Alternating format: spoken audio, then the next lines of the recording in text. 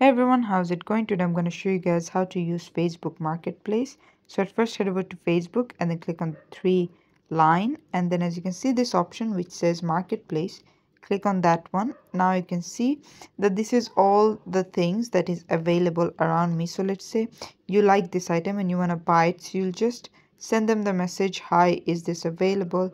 Or you could also click on sell, and then you could choose if you want to sell any item. You can add the photo, title, price, what type of item is it, and then what condition is it in, description, things like that.